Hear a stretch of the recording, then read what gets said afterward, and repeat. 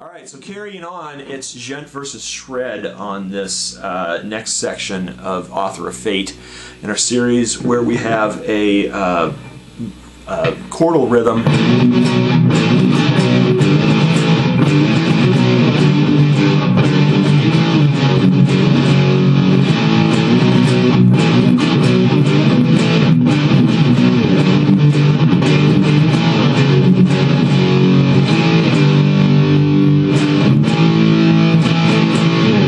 and then this lead line that goes over top of it.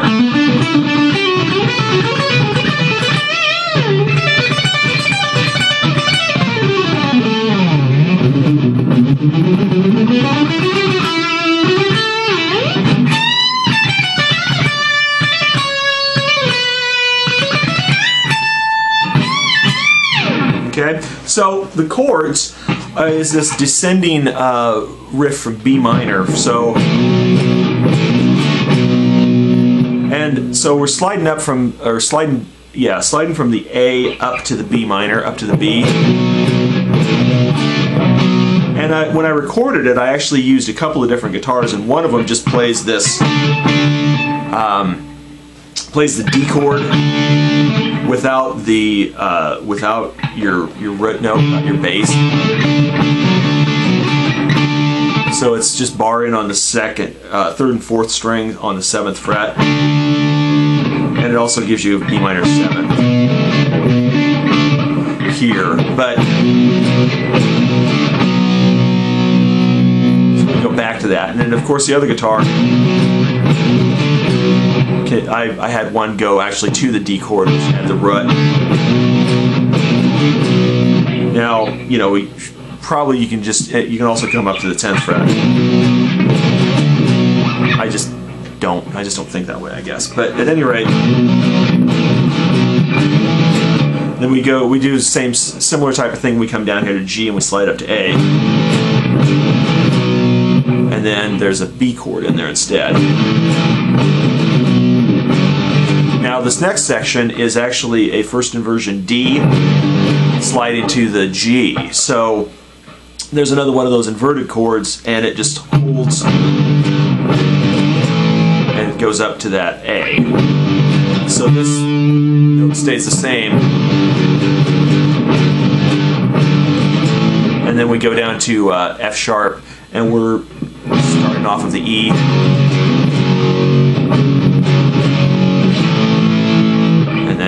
We just throw in that A at the end. So now I've got that kind of hi-hatty rhythm, or muted concept that we were talking about earlier in the previous videos.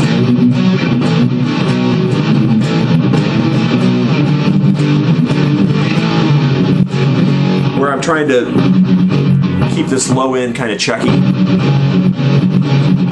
genty kind of thing. But I'm opening up when I'm hitting the chords.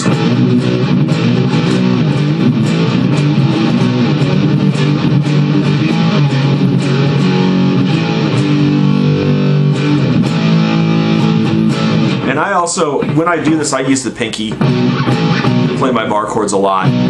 It's just easier. I just find it's easier for me. So that's the rhythm. And the lead, again, we're not going to go through this note for note. So hopefully you can just rewind it if you're actually interested in playing all of these things. But the leads are all based out of B minor. B minor positions, B minor pentatonic, B minor arpeggios, centering around B minor as we move through this.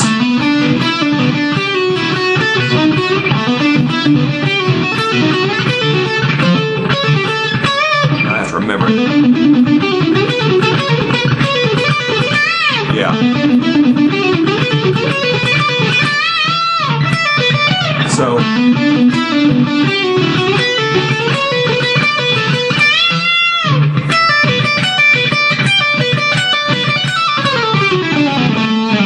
So a lot of 1E and a 2E and a.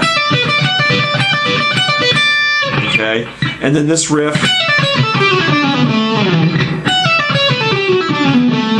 It's just out of your B minor again.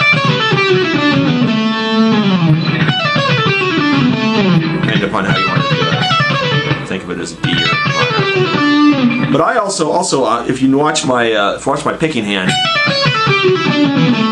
I prefer doing it down, up, down, up, down. I think when I recorded, I might have actually picked it. I don't know, but we played a lot faster live. So, but I prefer. A lot of players will just use upstrokes, one upstroke, all the way. I guess Steve Morris and I would just that, but.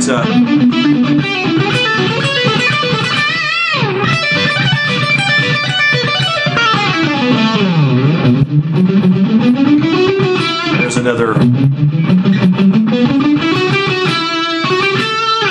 B minor.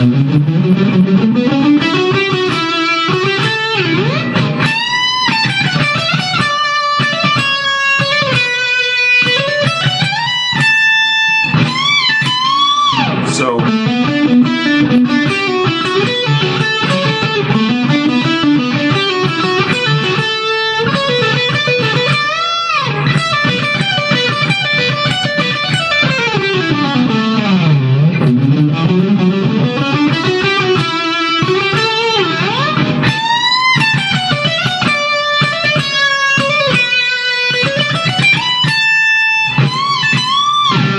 So there's your rhythm and your leads for that section, which is probably the most chorusy section you'll have. And like I say, that goes on.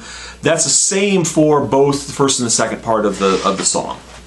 So hopefully you're getting inspired, seeing some of these things, and I appreciate everybody who's following the series.